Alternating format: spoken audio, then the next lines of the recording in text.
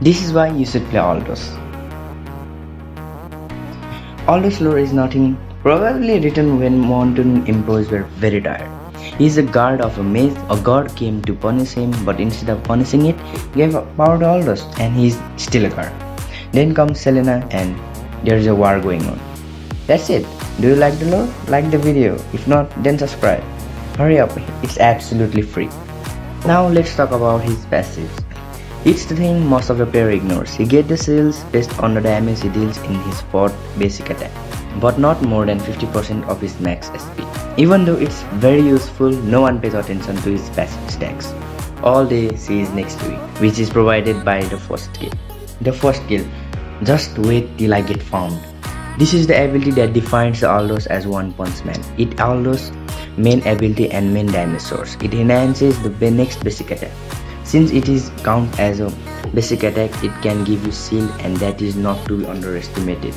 The main part of this ability is each time you kill the minion or creeps or enemies heroes, it gives you stack, and each stack increases its damage by 8, and the stacks caps at 500. So yes, Aldous can one punch a marksman or mage with just one punch at 500 stacks. Since it's the main source of damage and has less cooldown, you will be spamming this a lot.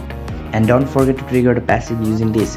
It gives you shield, which can give you extra sustain in the team fights. Then comes his second ability, You Can't. This ability alone can be the ultimate ability for some heroes.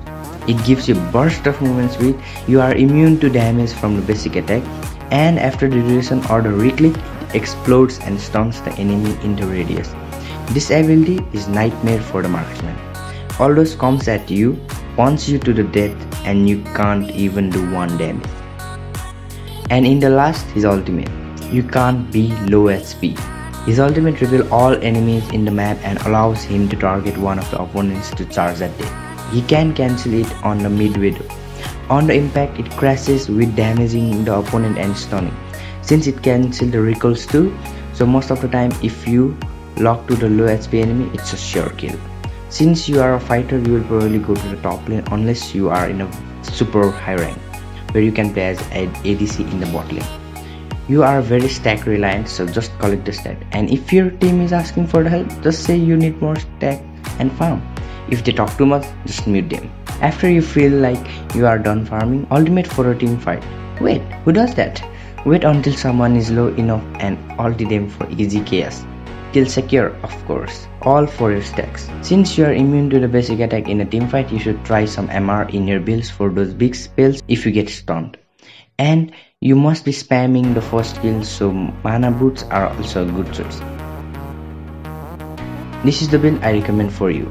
For a battle spell, take the flicker. Sprint can be considered too. For emblem, fighter emblem is good with these setups. Oh, and the last thing, you are a late game hero and unstoppable in the late game. If it happens to lose you your game, it's your team fault for not giving you enough space. So this is it. I hope you enjoyed the video. Click the like and subscribe button. I don't care if you hit it with the enhanced basic attack or use ulti to smash it, just click it. So have a good day. As always, thank you for watching.